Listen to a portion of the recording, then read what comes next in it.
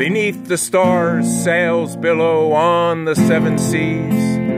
Captains of their own fate drift aimlessly too far to the edge.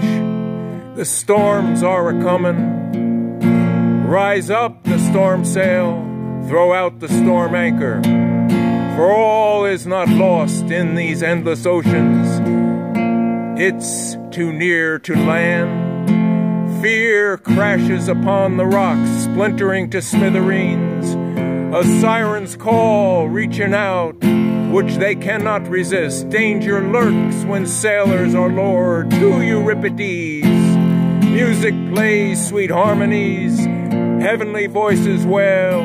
The cliffs of Dover be the captain's destiny, charmed by magical winds and breezes to crash upon the reef, where all are ground to shards of sand to make up the beaches of our world.